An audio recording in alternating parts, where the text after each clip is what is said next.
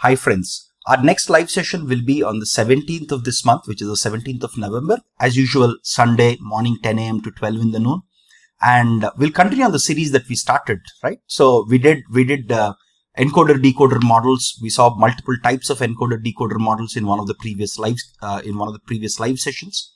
In this session, we'll extend that to attention based models now, right? So we'll try to spend about 1.5 to 2 hours diving deep into attention based models. We'll start with the need for attention and how attention has significantly improved your encoder decoder models and in general LSTMs, right?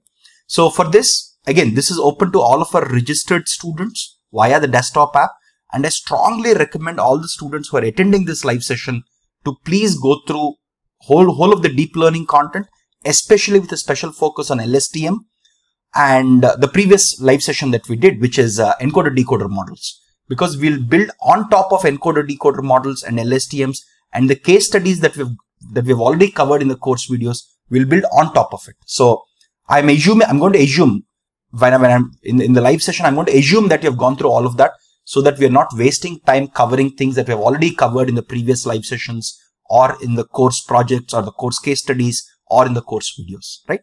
So looking forward to it. It's a beautiful idea, and I'm thrilled. I'm thrilled to make notes and to discuss with you about attention. I'll also try to cover this more from a research perspective also a little, wherein I'll pick up the key research papers in the last few years, and we'll also go through some details about implementation also, without doubt.